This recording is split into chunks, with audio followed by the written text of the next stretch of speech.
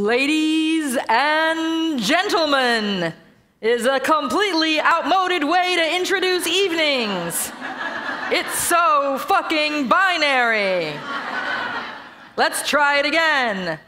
Human beings, put your hands together for Faith Soloway.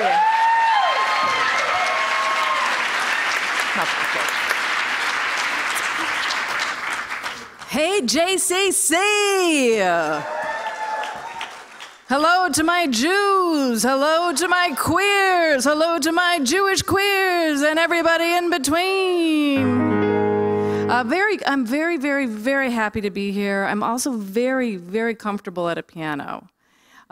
Being here all my life, working for Second City and all of that, I thought I'd start with a little ditty. It's very short. I have a lot of short little ditties. We Jews, we've got a painful history that we choose to convey in minor keys. And we sing never to forget the pain and never to forget the shame. So our songs, they always sound the same. Song number one.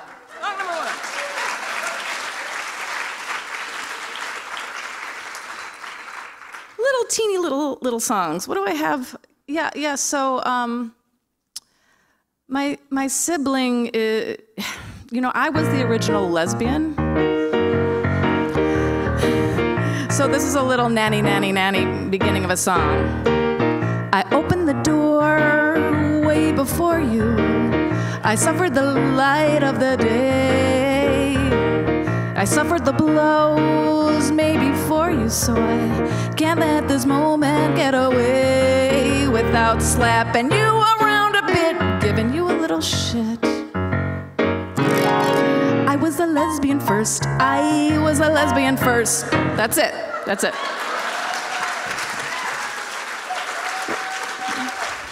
I want to do this really nerdy thing of looking in the audience and singing. It's that classic thing where I really can't see you, but I can feel you, so it's wonderful. It's just wonderful. My sister, my sibling, I've been trying to figure out how to get the pronouns right and everything, so I have this little tiny parody that's going to help me out. Let's see. This is very short, too. They're non-binary, hear them roar, in sports bras too tight to ignore. And they know too much to go back and date me. That's it. That's all I have for that one.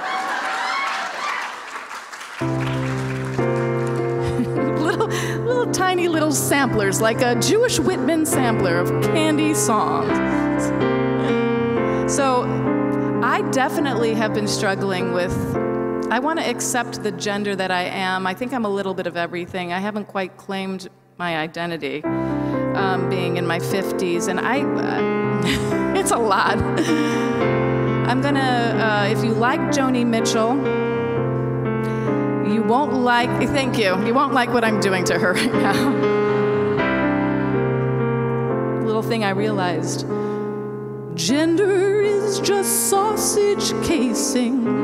We're twisted up links and still we're tracing our blue and pink DNA. But sausage is also brown and gray. Oh, I wish I had a gender I could skate away on. Gender is just the grammar we're swimming in. We're drowning in words like men and women and all the she's and he's and hers and hims. Now along come these and thems. Oh, I wish I had a pronoun I could skate away on. Sausage casing. Okay. That is, thank you. You know it's bad when you have to end all of your songs with, okay, that's done. They're works in progress, but you know what's not a work in progress? My sibling, the creator of Transparent, the writer of She Wants It, She Wants It, She Wants It, Now They Want It. Ladies and gentlemen and non-binary folk, let's give it up to Jill Soloway.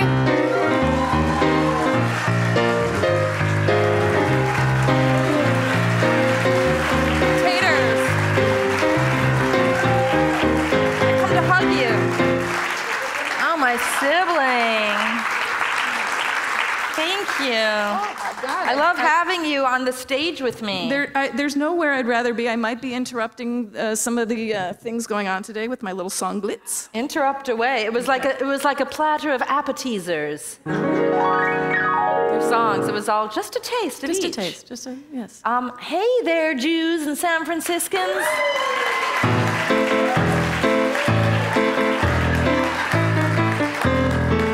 The Bay Area. We're so excited to see you guys. You guys are our people. We've been touring. We've been going to Philly and New York and all kinds. But this feels like this is a very Soloway crowd here tonight. Hometown crowd. We went to JCC camps when we were little. We did, yes. We went to the J. On a wagon bound for market. Remember that song? A couple of you guys remember that weird song? All the Holocaust songs. Weird song. Sat a calf with a mournful eye. High above. I won't keep going. There are people here who grew up singing Donut, right? Happy donuts, milk and ginger ale. Hi, pizza pie. David Melech Israel. Remember that one? Did you sing donuts, milk and ginger ale like we did? Is that just a Chicago thing? Maybe. You want to talk about your book? I'll just be right here. No, it's good. We're just getting our JCC vibes on. The J. We called it the J. But we have been on this tour, and I think it's a moment in time right now in the culture where we haven't been quite content to just do book tour. I've been so lucky that my friends have come with me, and we've tried to create these moments, these evenings, what we're going to do tonight that are a little bit of everything. Obviously, the comedy with taters and some music, but also I really want to have the real conversations that we want to have about the state of the world right now. These questions about gender and consent, they really could not be more pertinent to this very, very moment. People are like, is it hard to be on your book tour? And I'm like, actually, 4 weeks ago, the entire country was talking about the meaning of consent, and there's a lot of that in the book. I'm pointing to the book, but it's not here. In other cities, there was a book sitting right here. The picture. And then, what's been going on in terms of the administration trying to erase trans people's identities. So, yes, we need to figure this out together by being in rooms and talking about a narrative around our otherness, all different kinds of otherness, and see how we can start to take on this fascism that's happening.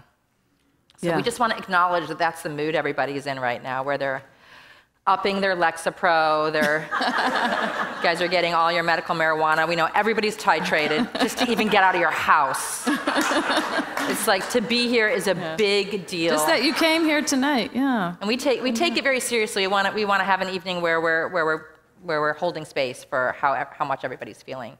And so what I've been doing in each city is just bringing some of my favorite thought leaders, the greatest thinkers, feminists, and heroes. And I'm so lucky that we happen to be in the hometown of Favianna Rodriguez. Let's welcome her out. Favianna Rodriguez, Favianna Rodriguez, Favianna Rodriguez. Sit your ass down. Yay, Favi, hi. Hey.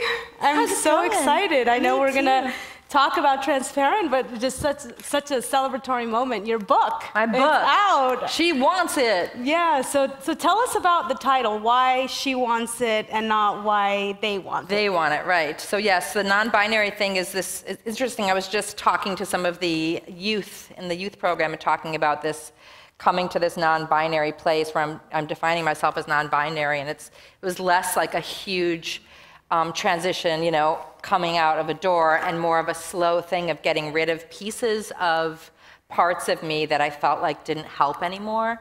And so I guess the first one was heterosexuality. That was annoying. Yeah. Yeah. Oh, yeah. I was like, I don't need to do that anymore. Woo, thank God.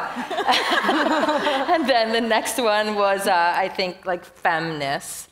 So that was like, I'm getting rid of this fucking curling iron, I'm getting rid of this fucking makeup, and I don't want to be femme-shaming or femme-phobic. It just wasn't right for me. I knew that it always felt like a burden to do this thing called getting dressed up, and it wasn't really about getting dressed up, because I love getting dressed up now. It was about, not being able to get away with my sort of gender-free existence. Like at work, I would be wearing a t-shirt and jeans, and then it would be like, okay, it's time for us to take a picture of you because we're doing some press for Transparent, and I'd be in the writer's room working, and then I would have to go into another room and get like my hair and makeup done for hours so that I could get my picture taken for fucking Writers Guild magazine. And I was going like, I know that Judd Apatow isn't doing this. And why do I have to do it? And I really started to feel like the burden of femme presentation for me became like I thought that to look professional, I had to get a whole thing done. So I was starting to just go like, I'm not doing that anymore. So it was like basically non-binary. It was me like running away from things that were annoying at first. Yeah, and then, so I'm gonna get to the title. It's coming. So yeah, I just want, like, I know there are like even people in my life who are here tonight, like, we didn't even know you were non-binary, Jill, so don't worry about it, it's not a big deal. I'm kind of just like half joking, so. No, it actually feels like a really homey place to be, and I've been thinking of myself as non-binary for years now, but as I was writing the book and I'm like coming out, on the book tour, I realized I really couldn't use female pronouns on this book tour and talk about women's issues because I didn't really feel like I wanted to be that kind of an expert. And little did I know I would be on The View as the first non-binary person. Yes. It was crazy, guys. Yeah, that was a painful interview. Yeah, because they don't know what's up, right? Well, just that they were not even accepting the language. It's like they were processing, and I'm almost like, you know, come on, we're in a new reality. Yeah. And you know, well, in your book, one thing that was really interesting to be on this journey with you is I remember when we first met, we took a hike in Griffith Park, you started asking me about polyamory and like what it means to be free and just, so I've never felt that you've been binary. You've always rejected these kind of like concepts. And in the book, you are going on this journey to really find your emancipated self and to feel loved in the way you want to be loved. And I found that as you were also developing your art, it was like your ability to be free was also being expressed in your art. And so can you talk about what that journey was and what it was, how it was translating into your work as you were finding really the way to connect and express yourself in your fullness? Yeah. How was that? It felt like these two parallel paths. Yeah, I think it was like coming to terms with my creative process, which was one of allowing and of holding space as a form of desire. I think a lot of male directors or kind of like typically masculine directors have their script and they go down to the set and then they kind of like stand at the monitor, kind of, you know, like this. They watch on the monitor. And then the actors do stuff, and they kind of like watch the monitor, like they're just like, yeah, and like they're getting things with each, like, you know. There's kind of like a nailed it. And then I think all the actors feel like their job is to nail it for the director, nail it for the writer, make it right for the people who are paying for it. And my process was really about just bringing some stuff from Chicago improv theater, the yes and feeling of process over product. Meaning that we just always remember that the doing of it is more important than what becomes. So we're always honoring, let's have a good time, let's be kind to each other, let's not throw each other under the bus, let's take risks. The moment, the present, is the thing. And I think that's really what I've been finding about myself, is that as an artist, I like to be in the space where you can really feel, I think it's actually being in the place where boundaries are, and creating space in those boundaries to feel safe to take risks. I think that's like my directing style. Yeah, and I think, you know, topple the patriarchy. Let's talk about the patriarchy for a second. Yes, and that darn patriarchy. You refer to this in your activism that Hollywood is really controlled 96 to 98%, whether it's the board, the financing, the people behind the camera, scripts, 96 to 98% white, cis, hetero men. Yeah. And you talk about the white, cis, male, hetero gaze, and even just how their entire approach has really defined the entertainment industry. And you talk about the female gaze, right, or a gaze, any kind of gaze, that is different to that. But talk about what, in terms of how you are viewing the world, tell us about intersectionality, and what do you mean when you say the female gaze? Yeah, well, I think, it's this journey of trying to figure out how I want to do things and identifying as non-binary, I think automatically takes me back to a childhood of, taking in media that was written and directed and created by men. And like, for example, The Love Boat. You don't have to play it. Exciting and new. I just thought you were going to play it. But I think about like a classic shot on The Love Boat, okay? So this is what I grew up with. And I always say this when people are like, Jill, do you really feel like it's okay to be making feminist propaganda in your art? And I say, all men ever did was make propaganda for masculinity, as evidenced by a shot that we would see on The Love Boat all the time growing up. It opens on 2 boobs, and you're like just looking at a woman's tits, and then you reveal that she's actually putting some glasses on a tray and she's the waitress. And then you follow the tits and the glass across the Lido deck, and then she sets down the glasses, and then the scene starts.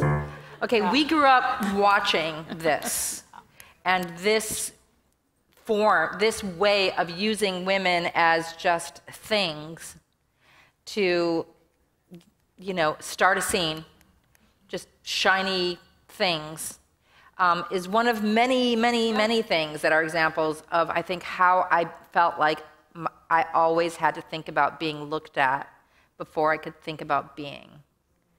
And I think that's it's a real psychic problem for girls and women. And in fact, the idea that we're creating a kind of convex self around men looking to make sure that we're either seen or not seen, but always in a very particular way. Standing on this like 1/4 inch of real estate where you need to be beautiful and sexy, but not too sexy. And there's this kind of handcuffs that we're in where we're not taken in as people, especially when we're young, we're taken in as, how well we do at performing aesthetically. And I think that was like a real weight on me. So I'm always just trying to not be that guy who's looking and instead be the looked at and looking back or returning the gaze. I have a talk that I did at Toronto that's online called The Female Gaze that I was like, nobody's branded the word female gaze yet, so I'm going to take it. And so yeah, I talk about just trying to center otherness as an experience for the audience of just sitting in the seat of somebody other than the white male protagonist. And as you start to do that, we just realize how much we're defined by the ways that we're attempting to get power from men, or we have been our whole lives, whether or not we even know it.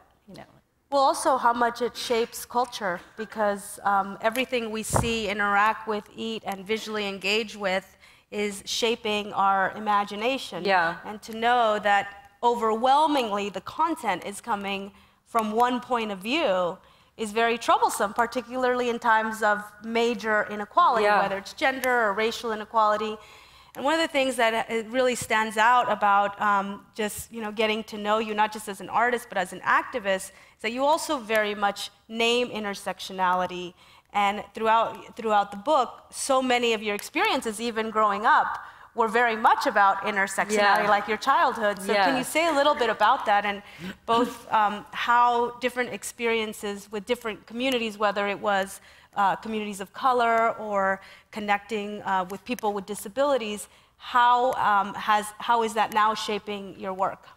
Yeah, well, I think I've been saying like that the experiences that people have under patriarchy and white supremacy are all the same essence. That like a woman walking down the street in a world where men are in charge is never safe, as well as a black person walking down the street in a white world is never safe. And sometimes I say, that this is all that kind of like feeling of fascism, of otherizing, of Trump's America going, okay, you get to call that person a name and call that person a name and feel that power.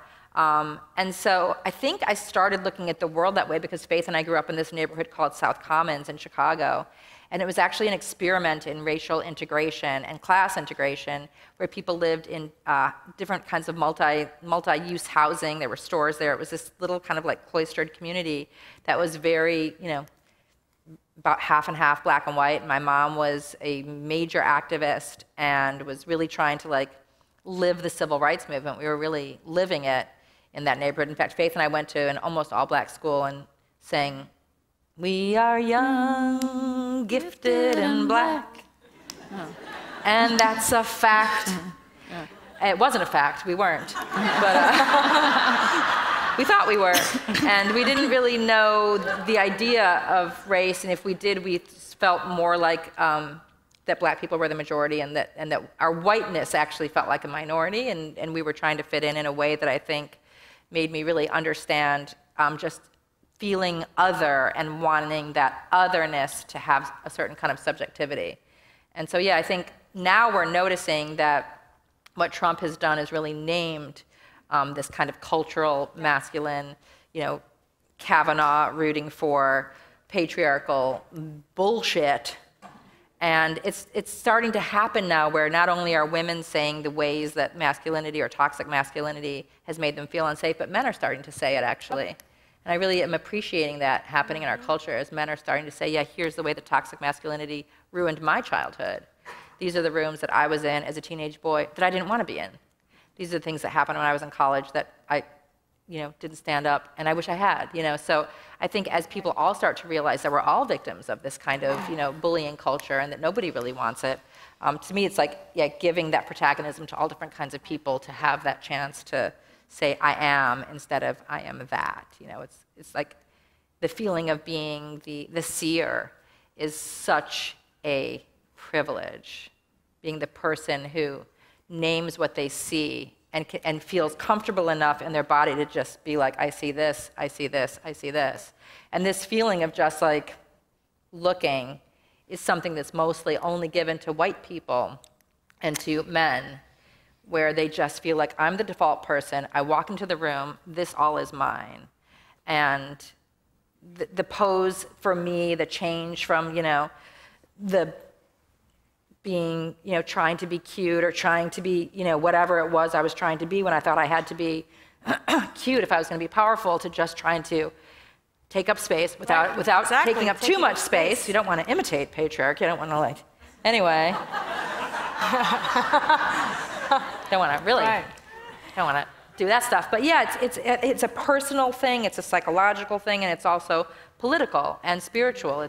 To me, it's all the same thing. It's how do we be in the world? How do we lead with vulnerability and also find a way to kind of take up space without trampling on other people's boundaries? We have to live it. We're all having to live it every day to figure out how we want to be and who we want to be, and still yet see other people's difference and see other people's otherness. Right. I mean, as artists, in a way, we're shaping the culture. We are often discussing things and creating things that are many years faster than what's going to happen in the policy space. And just it was about a year ago that courageous survivors spoke out against Harvey Weinstein. Yeah. And you talk about shared language, and I love what you said, which is you say you have to name it, because in us naming it, we begin to normalize, and we begin to share your story. Mm-hmm. And it was about a year ago where Alyssa Milano, after hearing the words that Tarana Burke had said, "Me Too," began to share it out, and there was a Me Too moment. And it was in this kind of context of cultural change. So much of what the book is about this pivot point, and you looking at the past from this pivot point, which is that in your industry, this very powerful moment happened where a lot of women who had once been isolated and hardly ever saw each other or talked to each other got together and said, what the fuck? Yeah. Like, this is why do these white men have so much power? Yeah. So can you talk about that moment? Because I think sometimes people say, well, these Hollywood women, or it's these white, rich women speaking out. And what I find is that even if you are rich and powerful and you have all this visibility, that even then, that there's no escaping this, that this is so normalized. So can you talk a little bit about what was happening in those moments, those rooms, on how people were coming together and getting conscious to a very systemic problem, and how rapidly that became a movement. Yeah, I mean, things do happen so rapidly, which is I think why I still remain incredibly excited that you and I can come to an answer tonight or a question that will spark something, and that we're still capable of finding these moments where we can actually change the world in an instant, when you think about how quickly that happened with just having those words. And I think about, you know, shame and fear, and yeah, that even with like the amount of power that I would have had at this point, you know, a year ago or 2 years ago, I still was constantly and am constantly in fear of doing the wrong thing, saying the wrong thing, saying too much. And I think a lot of women, yeah, were very, very isolated. So we were all dealing with really watching structures crumble around us, just watching the power of women speaking, just kind of, things were like literally toppling. Yeah. You know, well, like I won, like I think it was like when I won an Emmy, I said, topple the patriarchy, but like I literally didn't think it was going to happen. Right. Just saying it. I'm not taking responsibility for it, guys, but I did not think it was going to happen. And yeah, I think it's just beginning. You know, I think we're realizing now what's going on is that we all are starting to create a common narrative around being able to see what is meant by the word patriarchy. And it is as simple as just wanting to be safe and to feel powerful if you're not a man and if you're not white. That's, I think, how it's as simple as that. So yeah, I was in those rooms, that early Time's Up room with everybody, and I was like, oh my God, I can't believe why'd they invite me? It's like, maybe because I'm queer, they don't have any queer people. How'd I get here? You know, and actually as we went around the table and all the women talked, and it's like all of these really powerful people, everybody's like constantly filled with shame and fear of speaking, because everybody's so used to, I think, there's a kind of like unconscious protection of male privilege that we do as part of just our everyday life, where centering men and centering, you know, the men in our lives, just to kind of keep the peace in the home, because I think a lot of men are so used to having their reality centered. So we just keep doing it. And I think now it's happening politically, where we're noticing, okay, the things we do in our lives are happening politically, and kind of no more. We don't want to, you know, to have what happened with Christine Blasey Ford, and for her to get up there and speak her truth, and for so many women to say, oh yeah, I've been there and I know that feeling. And to have, you know, this thing named, which she talked about, which there's a philosopher named Lily Loughborough who talks about this thing called toxic homosociality, which is, again, like naming things, and for me to have the language that another feminist writes, and I go, oh yes, toxic homosociality. That's when one man woos another by humiliating women. We all know that it happens. Men especially know that the kind of elbow, she wants it. You know, that, in fact, that's getting back to the title of the book. A long way to get there, but I answered the question. We got there. So She Wants It is the title of the book, because it's really about that moment when two men can use the phrase she wants it as an insult, as an invitation for assault, as a way to turn a person into a thing. Boy, if you Google She Wants It, which of course I've been doing, it's that. It's a little bit of my book, but it's mostly, you know, pictures that men have put up to show other men, like, yeah, right, she wants it. We're looking at her together. She wants it. A man talking to another man about. And I think one of the things I realized, and this happened on another conversation, is that when I went into puberty and became like this very visible, you know, had like huge. There's some people here who remember my huge breasts from before, right? Yes, they were gigantic. Catcalling her breasts? Remember? They're catcalling your past breasts? They were so big, and I got them like in high school at the age of 17, and I turned into something that kind of belonged to men. I think that's sort of like a lot of my trauma, is that like something happened where suddenly I was that person that was being looked at, and my body, I think, was making men think something of me, which was this, the she wants it thing. And then really reclaiming and saying, no, she wants it the way a woman would say it about a woman who they respect. A director, you know, to want things as an artist, you have to want to see something. You have to want to cast that actor. You have to want that backdrop. You have to want a lens. If you're becoming a director, you have to be, you know, like ramping into your desire over and over and over again all day long, going, I want, I want, I want. And people say, why are there so few female directors? It's like, because women are shamed for desire in our society from the moment they are girls. Yeah. And they're systemically excluded. Yes, and they're systemically excluded, both. Yeah.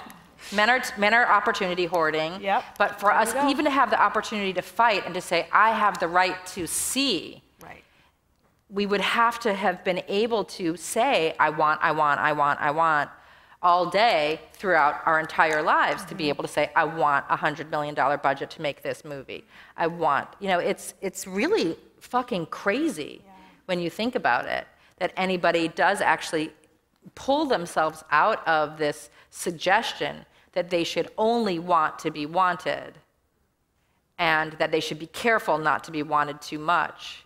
This fucking tightrope that we're on our whole damn lives. And so the book is kind of about getting off the tightrope and starting to make things. And you know, with the story actually, where you talk about the breast being liberated into you know, that story is so powerful in the book, and how you made the decision and just went through it. I was so moved by it, and actually, you know, just the power of storytelling, because as an artist that now collaborates with you to hear your story. And when we think about the importance of story, especially now, and not just in naming, but in also sharing all of your journeys, both in your professional life, in your love life, and in your desire to really go after the way you want to be loved. And similar to how, you know, there was, sometimes it just takes one story, whether it was the story of Trayvon Martin's mom who spoke out, or whether it was Rachel DeHollander who first spoke out around Larry Nassar. To tell a story is so powerful. And one of the things that you are now doing, which I love how the book in the end really talks about this, is you talk about whose story's not at the table, right? We're not hearing from people with disabilities, you know, and even in the way that you told stories, and we're gonna get into this, you actually had entire new ways of imagining your workplace. You had new definitions. And so just talk about that a little bit, about the work you're doing now to really get more stories, and through, you know, the publishing stuff that you're doing, and through some of your projects. Yeah, well, like, it seems like a very simple thing, and I think I used to just say, like, the more women who tell stories, the better, because it just moves that gaze over to the female, over to the feminine. But of course, you know, as we're all recognizing that feminism that isn't intersectional is really not going to work, I just now say, whenever, I never just say women, you know, I say women, people of color, queer people, non-binary people, people with disabilities. I always try to say all the things together, because there's the thing that you can't say, which is not white straight men. You can't say that because it's too troubling, and it hurts the feelings of straight white men, because they go, haven't we been doing a lot of great stuff? Why is everybody so mad at us? And so we have to be careful not to say it. It's like in our home, you know, we don't want to say anything to upset dad because of the way that, you know, the masculinity in the home is centered. And, you know, and I think a lot of people of different generations were careful not to set their parents off into fights. But I think a lot of people felt that that the idea of, like, you know, believing that dad is okay and that we're safe is this thing we kind of invest in. And so we've been perpetuating this as well, and one at a time, one story at a time, one book at a time, one Twitter feed at a time, replacing those I ams with people of color, women of color, queer people, non-binary people, people who have felt otherized, just beginning to stack up those me's, you know, in our lives, however that is a way to sort of begin a quiet revolution one at a time. So that's what we're doing. We have like an imprint at Topple, and we just make sure that every project, you know, we do is from a woman of color or a queer person, or it has to be something that's never been done before, and it has to be something that's going to change the world. So that's what we're up to. Yes. Nice. So now let's talk about Transparent. Yeah, so before we talk about Transparent, we're going to bring out a chair.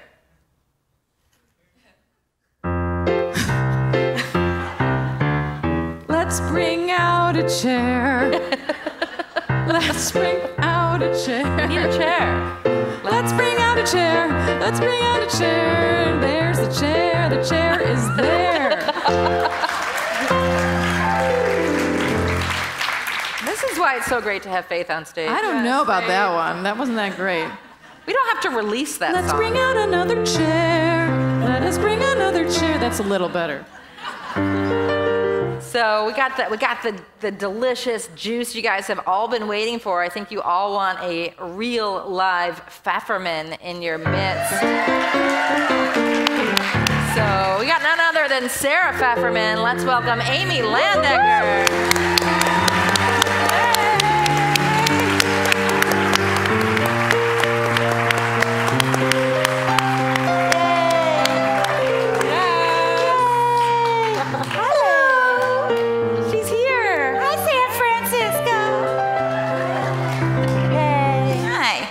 We're going to talk a little bit about Transparent, and then we're going to let you guys ask some questions, because I think that's the thing. But yeah, Hugo, talk about the damn show.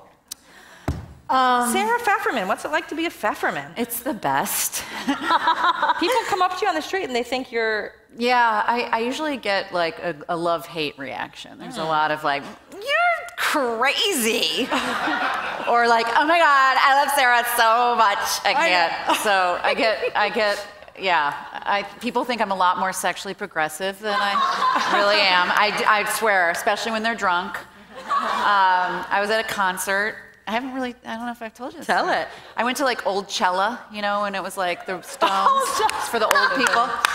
And I was with my fiancé, Mr. Bradley Whitford. Thank you, Jill Soloway.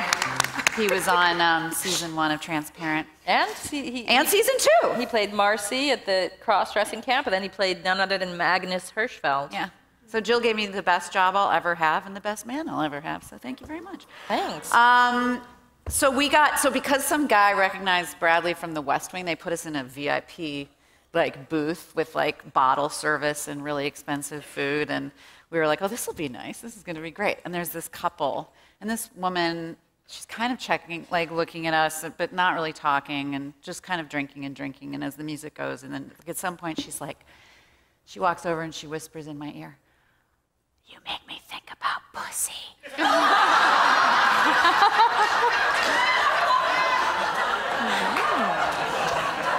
And she just like got drunker and drunker. I was like, I love you on that show, and you make me want pussy. In front of her husband. Oh my God. So we go back, there's 2 nights, we go back the second night, and of course you're gonna go back the second night. Well, I think she's not, she can't possibly be there or that drunk again, right? Second night, she's like, ugh. Just literally, the second night vomits in the, anyway, so that's what Sarah gross. gets. I was at like a rock concert, and this couple's like, we're into BDSM too, and I'm like, so Bradley and I always joke, like everyone thinks Bradley should be president, and I'm like the BDSM queen. So that's what you get. But no, it's a true story. Like I never used a dildo until we got to set. Didn't have one. I know, how pathetic.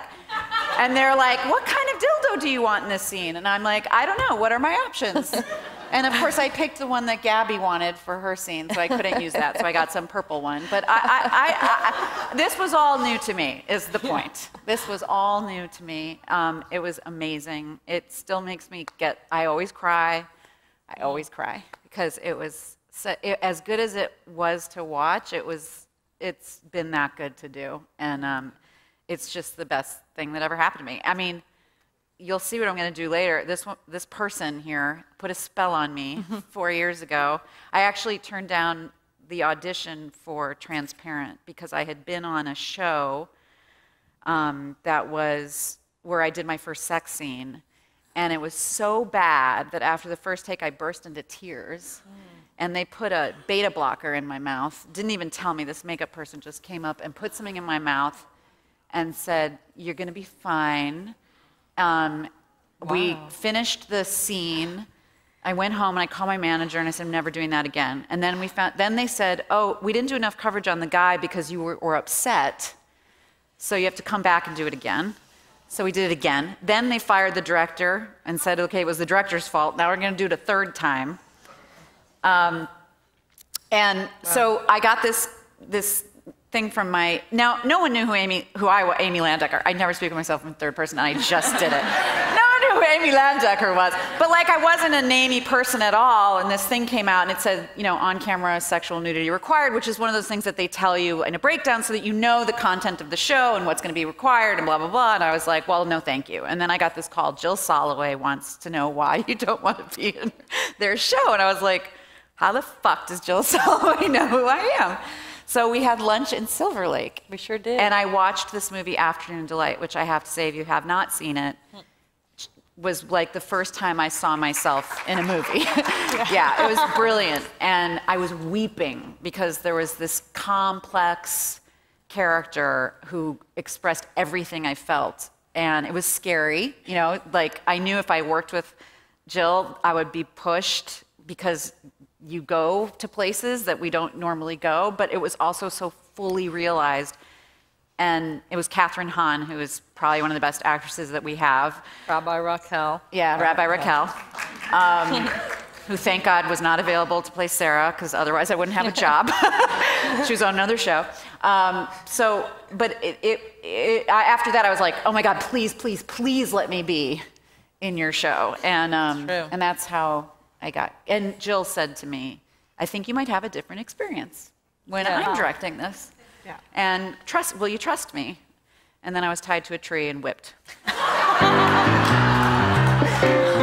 And she got naked for them. And then I got a lot of, you're so courageous, which is code for you look like a real human being, and we're not used to that. How amazing that you're willing to show yourself. Well, I actually felt that was one of my big takeaways, is that, like, wow, this is like not just beyond vanilla sex, but there's actually consent, there's conversations around polyamory, there's curiosity. And I thought that was such a powerful way, because you say that even for you to be transformed in the process. I mean, imagine some of the viewers. And so can you talk a little bit about that, Jill, is around just even the way that you made decisions, the way you helped make people safe, and also were so about showing the complexity, not just like, oh, two people lock eyes, and then they make sounds and the lights are off. Yeah. And so talk a little bit about, like, consent and how you really weave that into some of the... Well, I talk a lot in the book about my process, which involves naming action, beats, beat changes, and blocking. We have like a very specific process that we use that's kind of old school Stanislavski actioning, which a lot of people who know theater know. It's a verb that you can feel. And a beat is a unit of measurement of that verb, and then a beat change is when it changes. And we really go through every scene, at least a long scene, and we just figure out where the beat changes are. We'll mess around with the script a little bit, but a lot of shows will prepare for a scene by having these kinds of endless meetings, and our meetings are actually only figuring out where the beat changes are.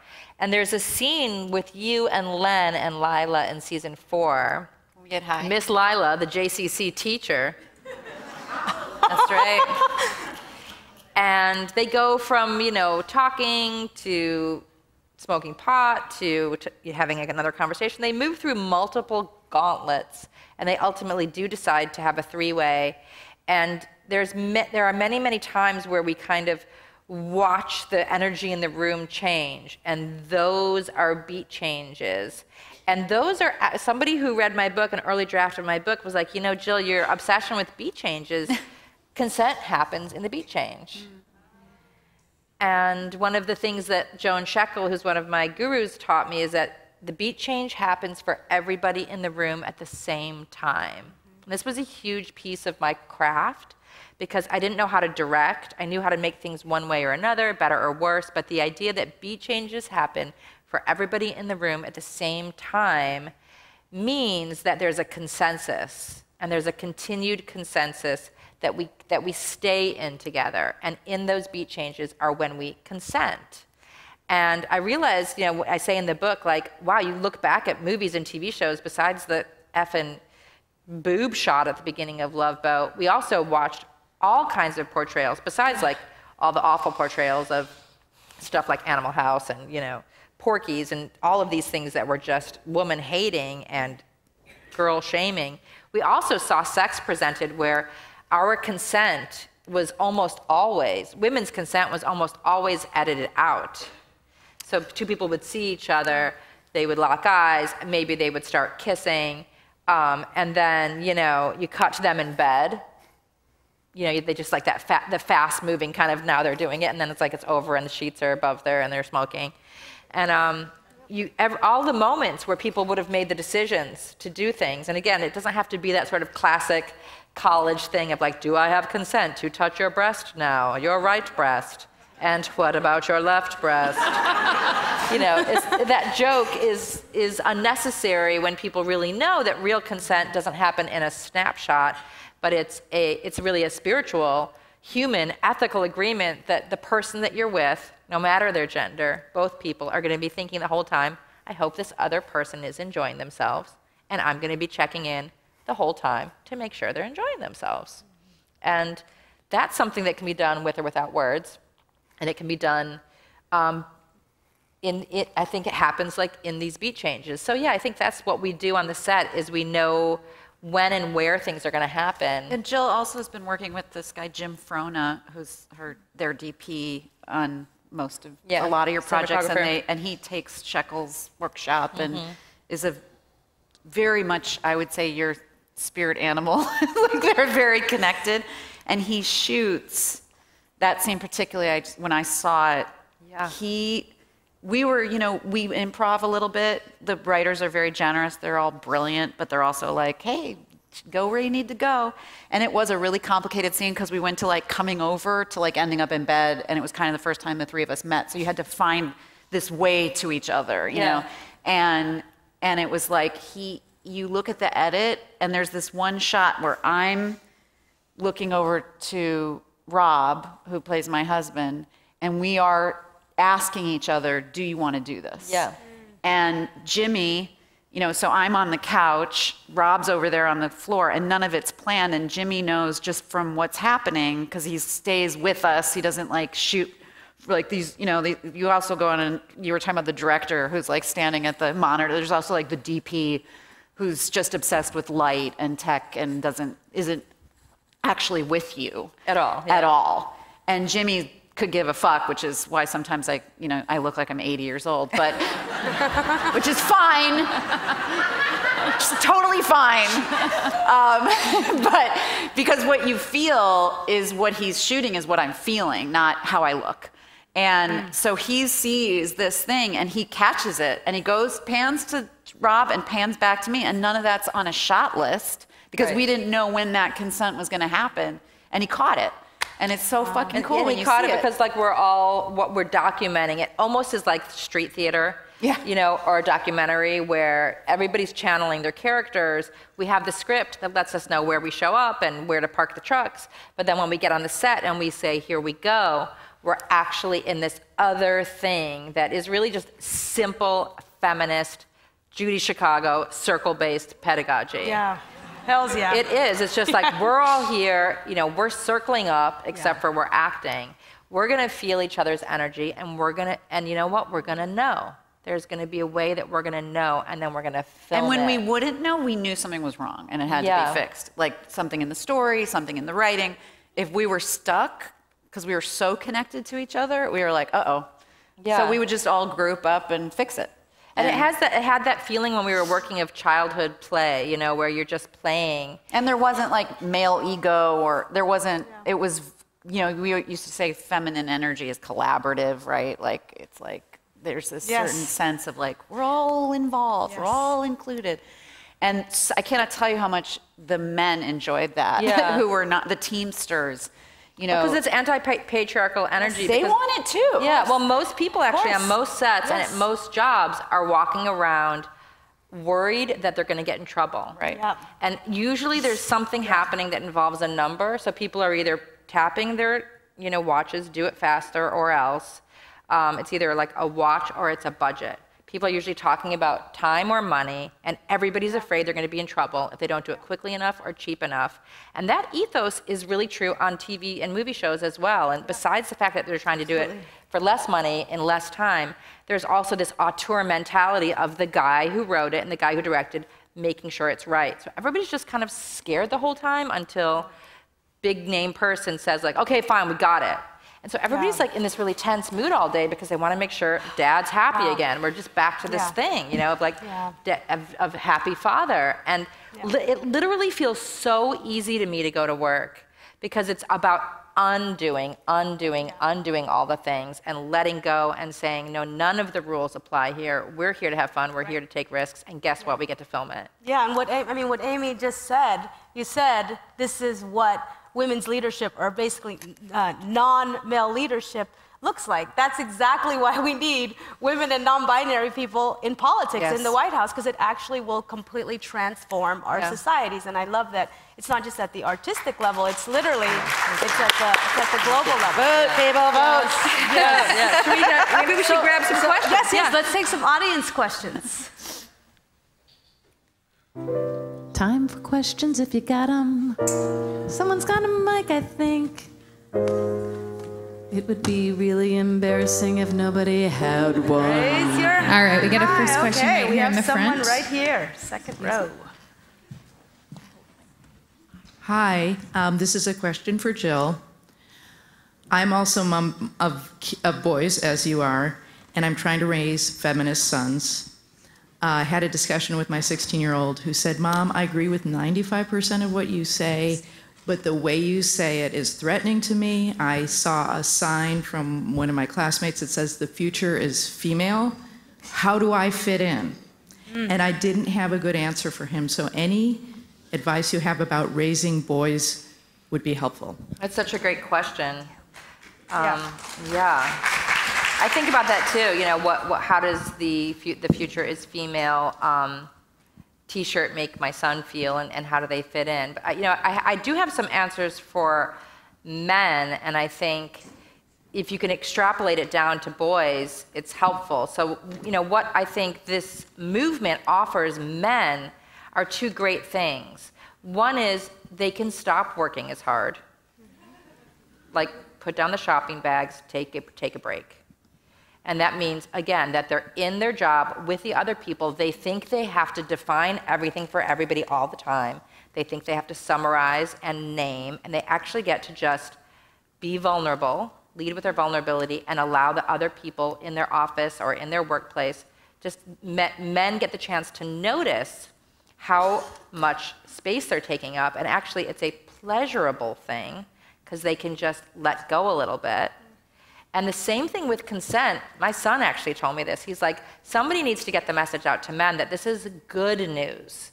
This is good news for men, that they're not going to have to carry both their consent and the woman's consent. Because men have been doing this thing where they decide if the woman wants it or doesn't want it. And they're trying to guess the whole time. And so now it's like men are afraid they're going to be in trouble. No, men have the great opportunity where they get to be sure that the person they're with is actually having fun and happy. This is good news. So I think you can say the future is female means that you're not going to get shoved walking down the hallway by another boy just because you're a boy. That happens to my 9-year-old because he's a boy. And this is what boys do when they walk down the hallway. They hurt each other because that's what boys do. They tease people. You get teased if you have a fucking purple water bottle.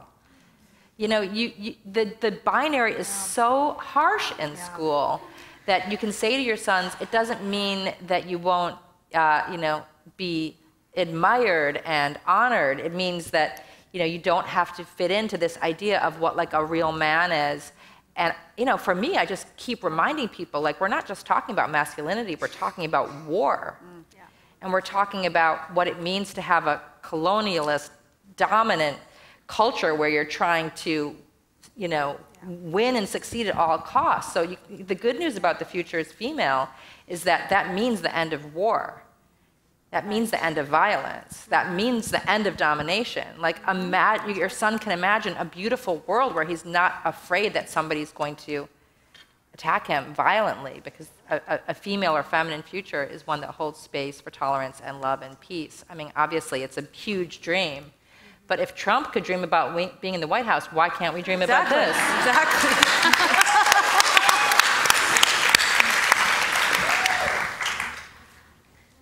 Any other questions? Up there, toppling the entire global patriarchy. We got one right war? Up here in the front. Oh, there's one up there too. There's one up there with a mic. Okay, go ahead. Hi. Hi. Whoa. First, this is just for anyone on the panel, not just you, Jill. So you talked about intersectionality, and how do you go about intersectionality now? Like, as a queer Jew, or for you, Favianna, as a woman of color, how do you, like, in today's landscape, climate, that's the word, where everything can seem so, like, toxic, how do you go about that?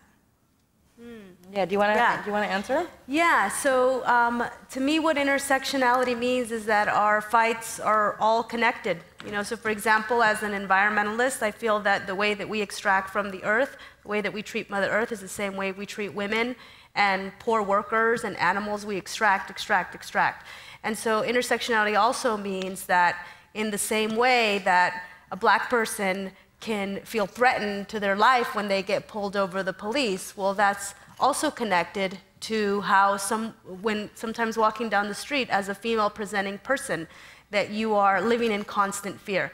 So intersectionality means that our struggles and our challenges are all connected, and that we actually have to look at who has the most power. Because it's the same people who are taking our right to the same people who are taking our rights, our reproductive rights away, are the same people who are denying climate, are the same people who are breaking up families at the border, and are the same people profiting off mass incarceration and the sale of guns. And so we have to understand that if we can all fight together, if we can find unity in our collective future and be able to define our future, not just fight together, but also define our future, that's where the real power is. Because as oppressed people, we've been disempowered for so long, and that sometimes we fight each other, and we forget to really see. You know, there's a lot of profiteering off of what's happening to us and the environment. So that's what I would say intersectionality is.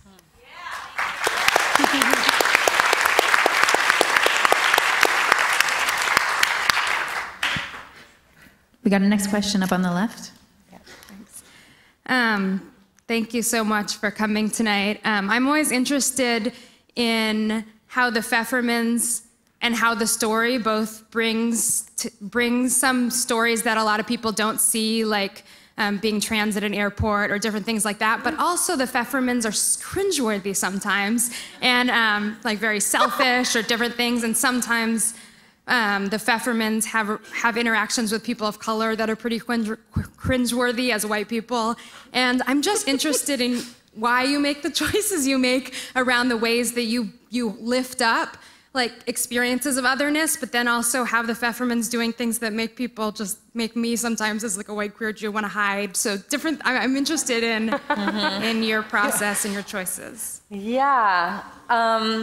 I love that phrase, cringeworthy. It's a new one. Used to say fun, comfortable. Fun, comfortable. I love it. Fun. Yeah, fun, comfortable. Yeah. I like it. And Faith and I have been talking about cringeometers our whole lives. Yeah. We say cringeometer. What's awkward is my therapist has a big problem with the Pfeffermans. So. Quite not. She thinks they're awful people. They're awful. It's hard for her to watch it. Like, okay. It's not me. I mean, we were at a Q&A early on. Do you remember when Gabby just went off, no offense, but on that question, was like, on television, you've been watching male characters who are the most evil fucks in the world, like Mad Men and Breaking Bad, and no one says anything, but because we have vaginas, that was like her big speech. We were like, okay, Gabby. The other thing I thought, though, is it's such a tradition, and maybe I'm only Jewish, so I'm not allowed to say it, but isn't it like such a Jewish comedic tradition that we make you cringe? I mean, am I wrong? Yeah. I mean, it's a show. I mean, isn't that part of what the fun is? The show is also like, it's a lot about depression and anxiety and shame. Yeah. The show's about shame, you know. That's one of the big feelings in there is like a bunch of people who haven't really been able to connect because they were brought up in a house with this big, huge secret. So they're kind of like reaching around in the dark for just how to be. And the villain is, for them, I think, is just life. They want to love, they want to connect, and they can't figure out how to get to that feeling. You know, I think they all have some kind of, I guess, like attachment wounds, you know? So you're watching broken people, which I think is what's beautiful about the show. But, you know, when people like think of it as a referendum on Jews, you know, they happen to be Jewish and they happen to be broken. And, you know, I guess Larry David's like cringeworthy, right? That's the same thing, you know? I think that's just kind of, yeah, I guess that's our brand, maybe.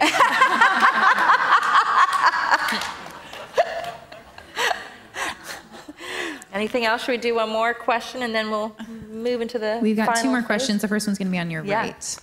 There's one up there, and then you had one down here, too. Okay. Jill and Faith, hi, my name's Laura. Hi. And I met you guys like 25 years ago when Tom Hanks came to the Real Live Brady Bunch and Rita Wilson got on stage and did the cheer, remember? Yeah. And I have to drive my girlfriend and I back to Carmel. And so I can't stay for the signing, so I wanted to say that in front of everyone. That night... Oh, do you want to just bring your book up right now? Oh, hell yeah. Okay. But that do night, it. I just want to say that night, Susan Messing, Tom Booker, all those people, right? Oh. And they were all gathered around Tom Hanks, and both of you sat near me on a lounge chair. We were just watching the excitement. And you both went, so who are you? What are you about? Yeah. And it was like, I really felt like you gave a shit, you know, like you really wanted to know who I was and what I was about. And I never forgot that. It was like you were both these creative, interesting, this duo that was like, who am I? I don't know. I'm just sitting here watching Tom Hanks. But you were both so open and interesting. And it was a cool time in Chicago. And I cherish that memory. Jill, I've seen you say in a speech, I can't remember which one it was, because I watched a few. I love them. I always feel nourished after I listen to you talk. I do. I just feel... Oh, yeah, why didn't I think of that?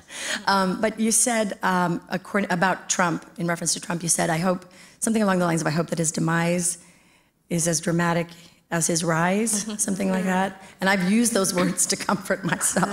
Yeah. So do you still feel hopeful about that or still think about that? I do. I think about like his personal bombast in believing that he can do what he's doing. And, you know, we were in the White House. The Transparent was brought to the White House a few years ago, and we all went there, and we walked around that place thinking that, wow, when Hillary's here, this is going to be our White House. And then I think it was unthinkable what happened, and it still is unthinkable. And I have like a fantasy that I really keep in mind, and I'll share it with you. It's like, you know, I don't know, maybe 2 years from now, maybe 6 years from now. But it's a queer White House. It's a big queer White House. And you know how like when, you know, like when Barack was president, there would be these like amazing parties and you'd see like everybody African American on their like, Instagram, like having these great parties. And I'm like, can just imagine, you know, these big queer trans parties at the White House. Yes. And that like we're dancing there, and we have like amazing queer president, like Kamala's president, or maybe Kamala's vice president, and we have like this real party going on there. And then in part of the fantasy, the prison where they're all kept is downstairs from the White House, and I go down there during the party to check on them. Trump and Kavanaugh, they're all down there. I'm like, hang on a second, guys, keep partying. I'm gonna go make sure they have their dinner. And I go down there, and they're all in their prison cells, like literally in their prison cells.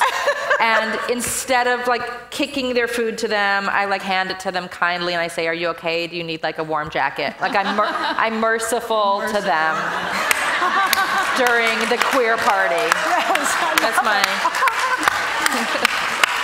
Where's Pence? I want to know. He's down there in the prison too. They're all in the underground.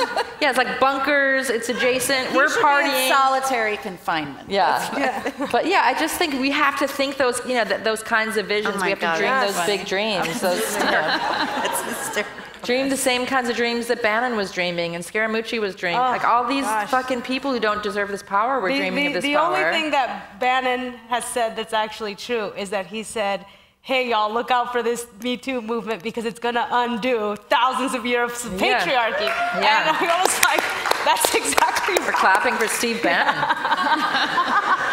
Yeah. I hope he's right. All right, we have time for one last question. Great. I just wanted to remind you all that Jill will be signing books after the program if you hadn't had a chance to get your question answered. Oh, yeah, that's true. So one more? Yes. It's Danielle. Oh, Danielle. Hi. I really was thinking about what you said about not wanting to imitate the patriarchy with your man-spreading. And I found myself man-spreading in unexpected places and didn't feel good about it. I was like, why am I doing this? This isn't necessarily like authentic to my being, and this isn't how I want to be sitting right now. But something in me was doing it. And so I guess my question is, how do you recommend being authentic to yourself when you need to compensate for something? So like you feel like you're not being seen and you don't want to overcompensate, but at the same time you do need to compensate in order to be seen as a full-on person. Yeah, it's hard. It's like I think the issue that a lot of people who are otherized are feeling is that, we have felt so vulnerable that the second we start to imitate the patriarchy, which is a thought exercise that I do, that's like what I've been doing the past few years, is trying to, stick my tummy out like a really powerful guy. It's like enter a room, tummy first, and just be like, you can't do that unless you're pregnant as a woman. But like guys who just like really like proud can like enter a room like belly out. So I try to just do that to remind myself what it feels like to have privilege, to just do a bodily exercise of like, I don't have to shrink myself, I can take up space. And then the second I do that for too long, you realize that's like an offensive way to enter a room. And yet, so it's like we never get the opportunity to really, take on privilege because as liberal people, we're so aware of how other people see us. So I think it's important to kind of just, you can do these experience, for me it's about finding a middle place where you're not imitating masculinity, you're not shrinking into some sort of perfect femininity, but it does feel like a kind of neutral, balanced, neither, either, both, and, where you're, making room for what's around you. And centering, if you're in a room full of men, then I think centering yourself is great. But if you're in a room full of people of color, then, maybe not centering yourself. So it's the same thing as like the one-on-one consent conversation, that you would want to be aware when you're having sex that the other person is also having a good time and that everybody feels good the whole time.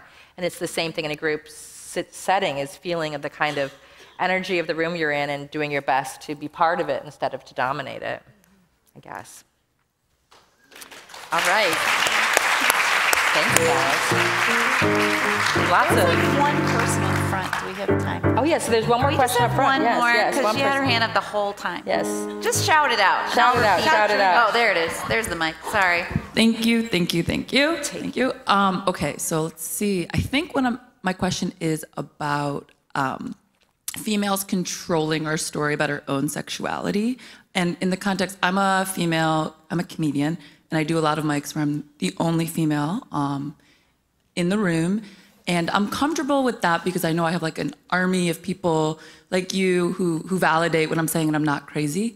And my challenge actually comes in when this is really hard to say in a way that sounds like how I'm gonna want it to say, but women who maybe are thriving and feel their power in catering to the male gaze, or maybe have just like walked a different lifestyle, and like, I call them in my head like names that I'm like blowjob comedians. They're just talking about blowjobs the whole time. And like, how do we work together as women when I feel like they haven't read the same books I have, or like they're keeping the patriarchy, as you said. I think this is probably like one of the most important questions that we're facing right now as women and as feminists, is this question of whether or not we're all in one big tent, and whether we have to be in one big tent. And I think it does come down to this question, which is kind of, a simple way of putting it would be, without being, that there are women who are specifically catering to men and to patriarchy for their power. So I am crazy about the Kardashians. I'm obsessed with them. I love them, and I love watching them because I'm looking at the way that they're doing things that feel really good to them, which are engaging in deep femininity, 3 hours of hair and makeup with their sisters, just deeply into the kind of aesthetic. And I don't really see them as, I think that when we live in patriarchy, people are going to be doing things to get the attention of men. That's not the fault of women, that's the fault of patriarchy. We live in a world where the more attention you get from men, the more money you have and the more power you have.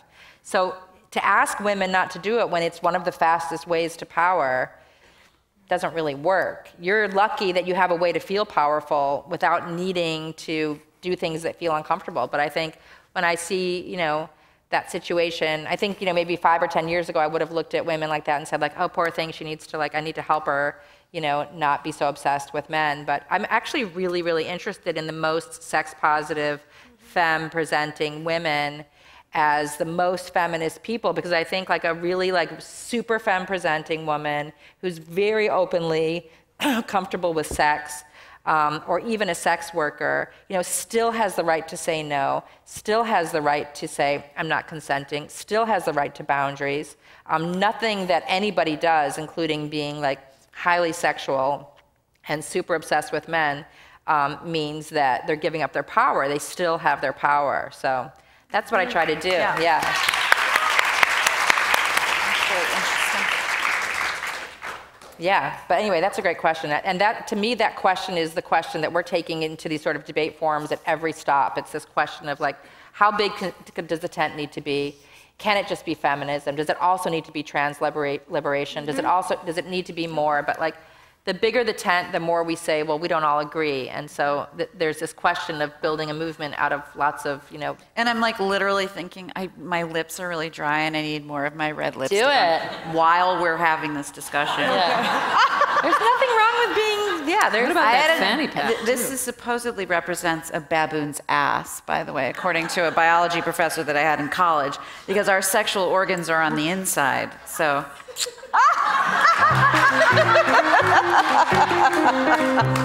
And that's a nice fanny pack. Yeah.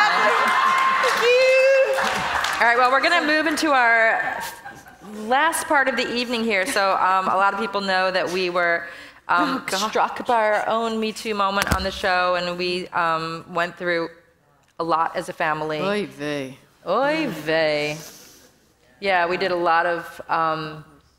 We had trauma, and we had healing, and we're still healing. And Jeffrey's not coming back, but we are coming back. Transparent is coming back.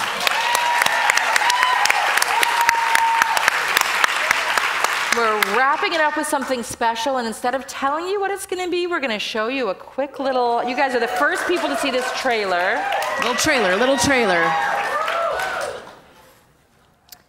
Cue the trailer.